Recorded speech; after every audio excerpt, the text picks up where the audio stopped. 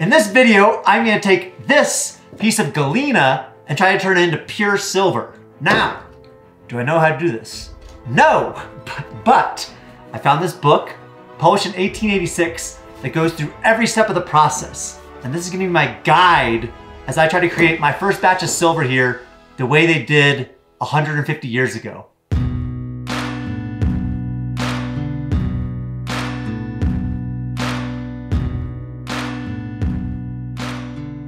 So right now, I'm staying in the assay office at Cerro Gordo. And back in the 1800s, something like $500 million worth of minerals were pulled from these mountains all around me. And the quality of those minerals would have been determined in an office much like this. Here, an assayer would have taken the ore samples from these different claims or mines, reduced them down, and tried to determine how much silver could have been in a ton of the minerals in that deposit. And the primary mineral that they were mining at Cerro Gordo was galena. And galena contains a lot of lead and a very little bit of silver. And over the past 3 years owning Cerro Gordo, I found deposits of galena left in the 30 miles of mines underneath the town. And I always wondered, what does it take to go from this down to a pure silver?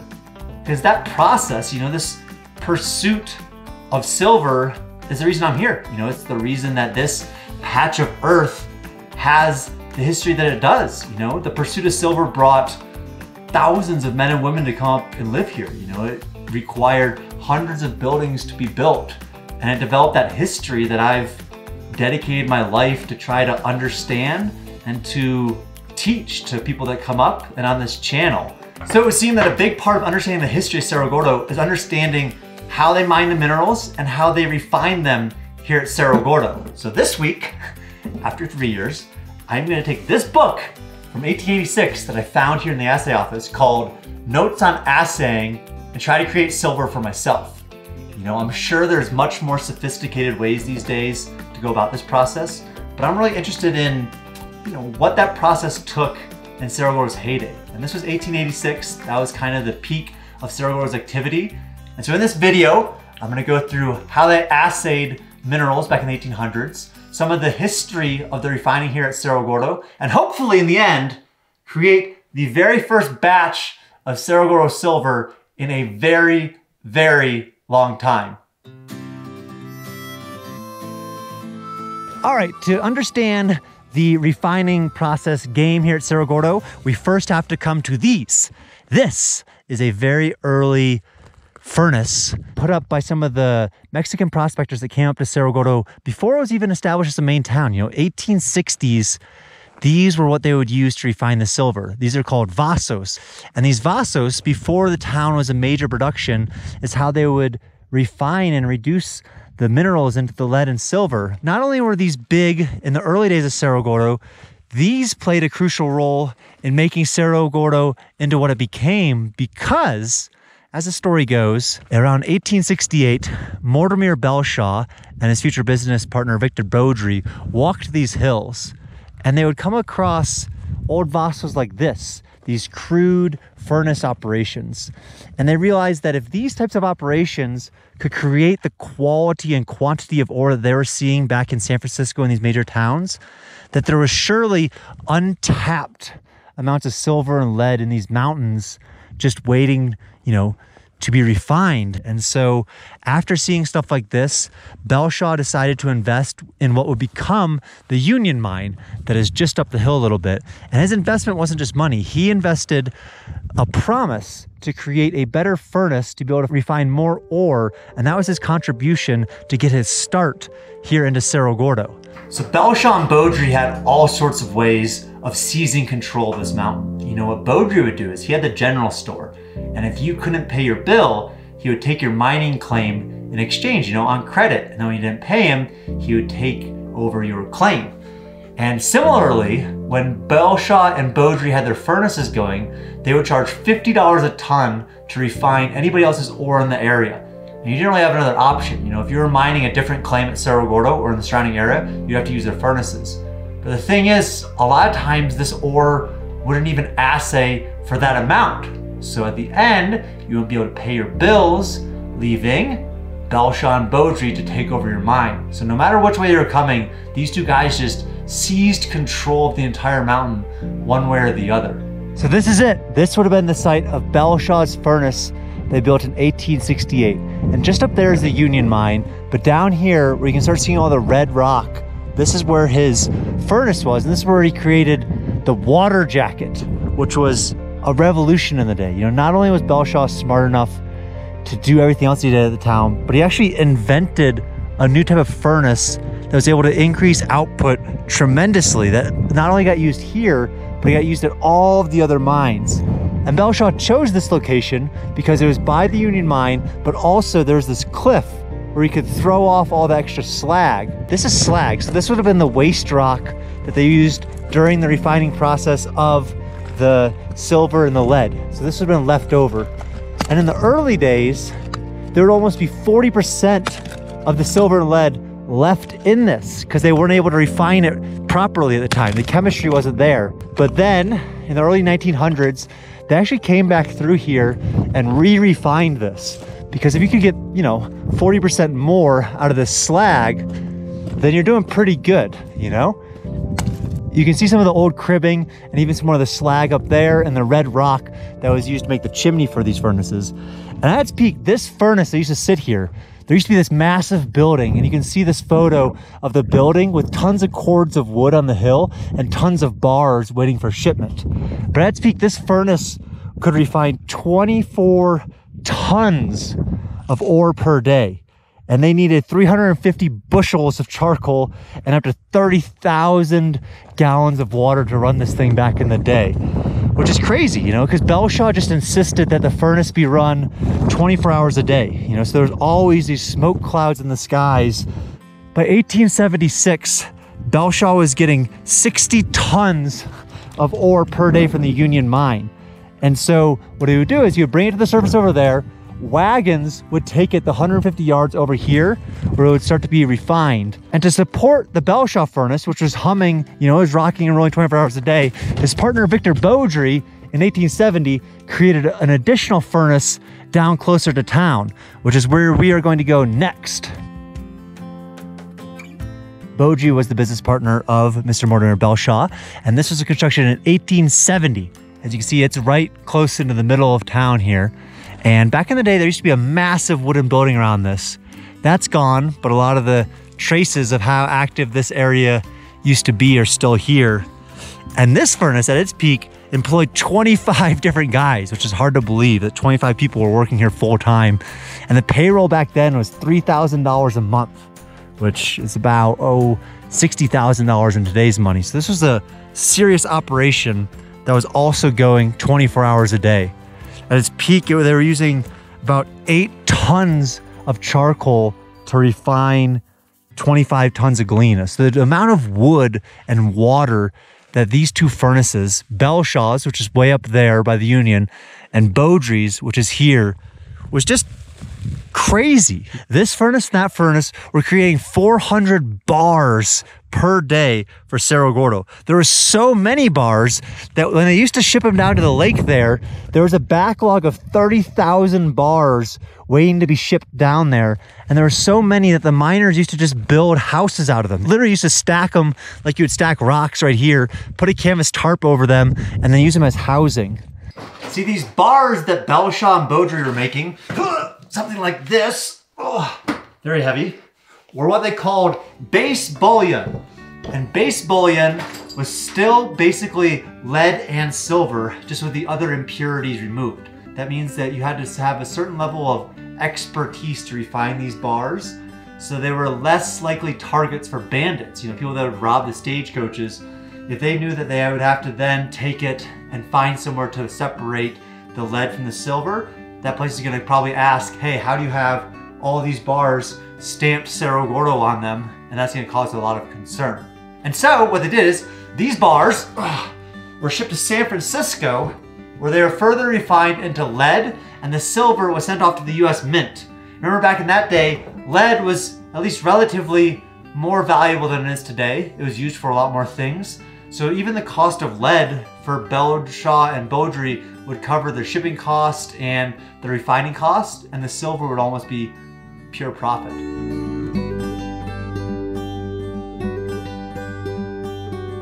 Now, I've wanted to make silver up at Cerro Gordo for as long as I've had Cerro Gordo. And so the first step in all of this is I had to collect galena. Today, the mission is to find some galena to then refine. I always thought it'd be cool to take, you know, the raw silver lead ore here and make it down into pure silver, maybe make it into some jewelry. So the quest for the next few days is just to collect all the galena I can find around the property. This is the stope, and hopefully that is the galena. That's galena. See the sparkle? That's galena. Oh, got a big boy piece.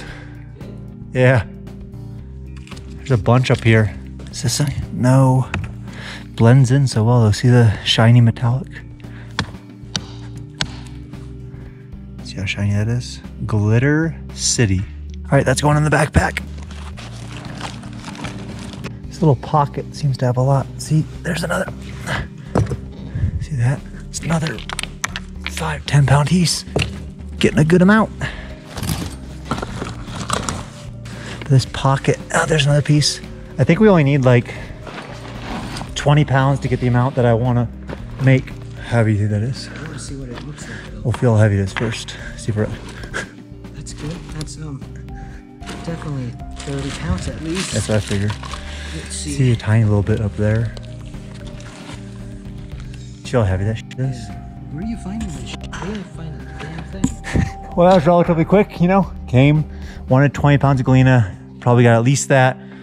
Gonna get out of here because this is overstoped and all these big boulders have fallen down over time. So no reason to spend more time in here than we need to. So gonna get out of here, go back home, weigh this galena that we got, see how many pounds it is.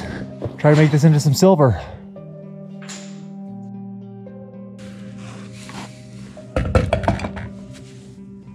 $25 pounds. That'll do. Sweet. So, step 1, collected galena. Step 2, came back here, had all the chemicals arrive in the mail that I needed. And from there, I was just exploring. So, notes on assaying. So somebody had this and was learning in 1901. And I think that I'm here sitting, trying to learn the same thing 120 years ago from the same book. Is a super cool way to start this. All right, so if we dive into this book, there are 5 simple steps in making this galena down into silver. Simple, obviously, is not true.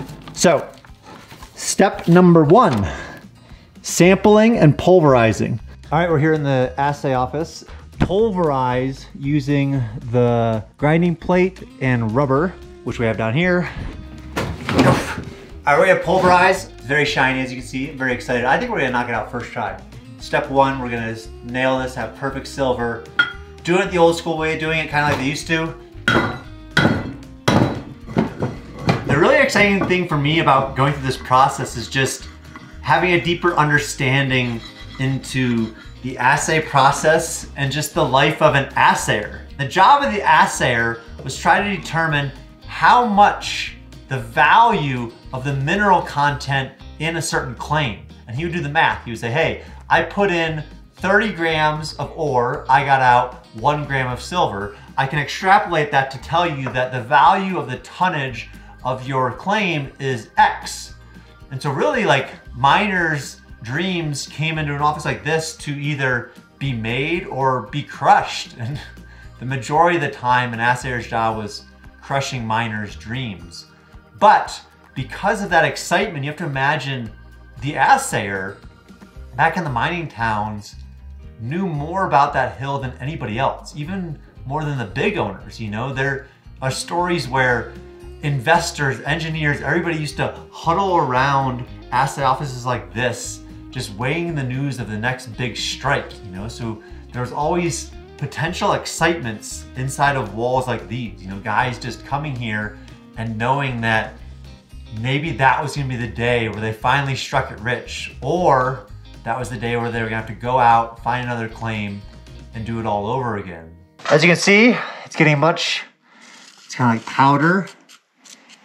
So I'm putting it through here.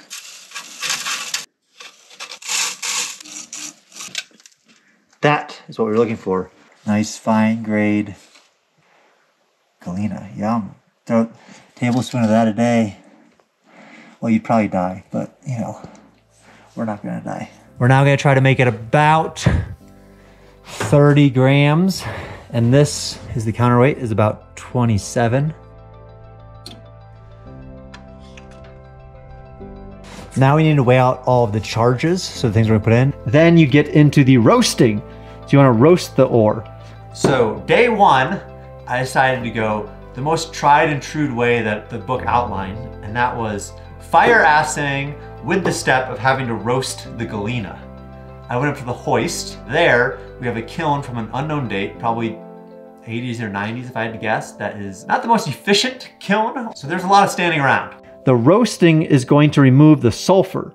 And so it's a pretty specific process. You know, it's not one that they get into too close of detail here. You know, things that you might think that they would include like, oh, you know, temperature at which to roast the ore, they conveniently left out. All right, now this stuff, let's make sure galena and sand is going in here. All right, so we're almost at 15 hundo. And if you see, we're getting the fumes that we want, the white fumes. It's getting a little clumpy. Whew! Not smell good. You do not want, at this point, fusion. You do not want the galena turning into like a solid. You want to keep it in the granular form, but just roast off all the sulfur, which is easier said than done. I had numerous cases where I burnt it or I melted it, I had to discard it and start over. No more real fumes coming off, so we're gonna let it cool down. And then from there, we're gonna add all the charges. You've pulverized and weighed, now you've roasted. Number 3 comes when you add in all these additives and you are looking for fusion. Over the course of days, I changed the formula of additives, borax, lead oxide, and stuff a lot as I would experiment. Because if you're looking through this book, you can see there's ranges for everything. You know, every formula that they give you in here is ranges. And so it takes a little bit of experimentation. Yes, it's a science, but it's also a bit of an art. And obviously I'm not gonna master an art over the course of a few days. So first, I'm gonna put in the toasted galena, borax. Now I'm gonna add in the litharge or lead oxide. Finally, baking soda. It's crazy to think about back in the day how they figured this out. You know, how did they figure it out to put this? How did they get all of these chemicals to fill this much crucible? And at the end of this, you have to imagine, we're doing all of this, and in the end, we hope to have a tiny little button of silver that's barely gonna fill the bottom of this thing. Step 3, you got your stuff in the crucible, you throw it in, and with that, we will see you when you're closer to being silver. So to lead up to this thing that we're gonna do later in the video, I'm gonna need a lot of galena crunched up. That's gonna happen over here. And as a little teaser of what I'm trying to do, yep. This process has been taking a while. As you can see, we're running up against the sunset now. But look at that, dang!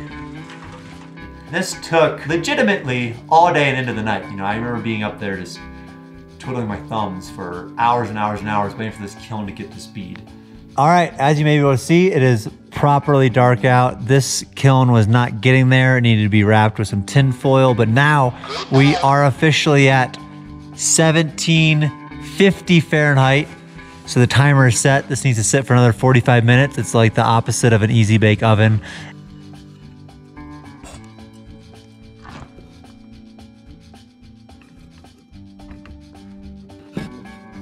That is how hot it is. I'll wait for this to cool down a little bit, for that slag to form on top. So you pull out your slag, you break it, and at the bottom, you get the next step, which is the lead button. All right, this is the moment of truth.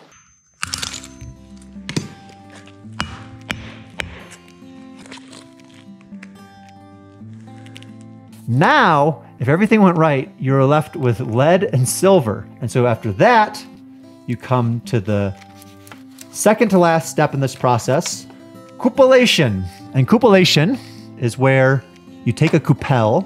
What you're gonna do is you're gonna put the silver and lead in here, this lead button, heat this thing up. This thing is made out of animal bones. And so what's gonna allow the lead to do is to oxidize when the silver won't oxidize, and the lead will get absorbed into this bone ash, and you'll be left with a tiny little bead of silver. And in the end, you get that.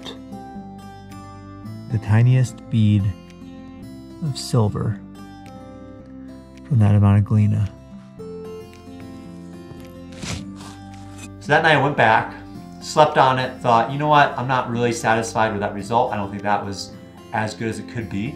So I decided to go back up to the hoist and try method number 2 under fire assaying, where you add additives in, and that way you don't have to roast the galena. All right, back on another stormy day. All right, with the new day, there's gonna be a little bit different formula, a little bit different additives, KNO3 nitrate, because that is gonna prevent us from having to roast the galena today. So we'll try this new formula, see if it can't settle out the silver and lead better. We're gonna try it in these little cups today. As soon as that's ready, this is going in. This is what we're trying to reduce down to the actual silver. And this, straight galena. They're gonna try to melt down and move over into this. Crucible went in, crucible came out, crucible got poured into this little form thing. All right, so you can see at the bottom of that cone, there's this little bead. See it?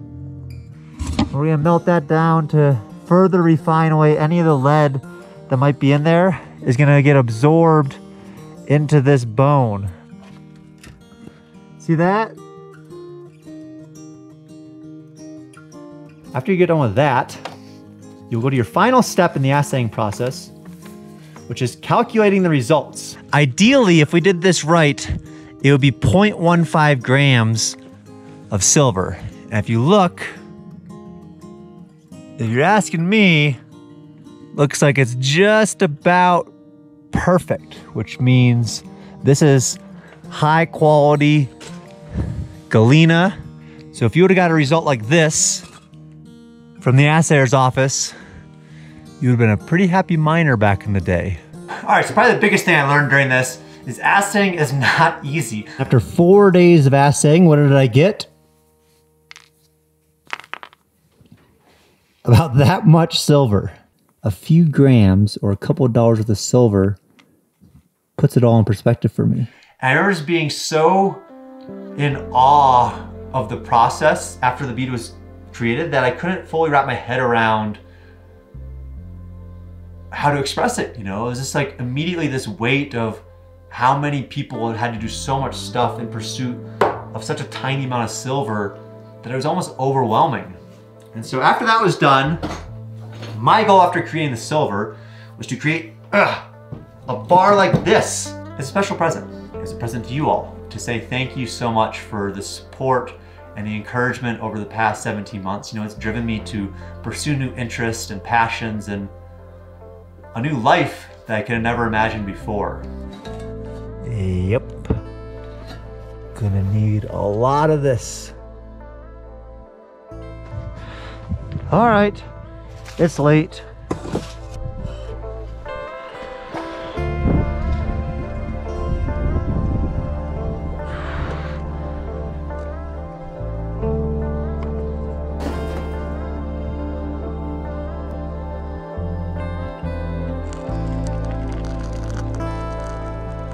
The amount of time to create a bar of this size from crucibles this big is intense.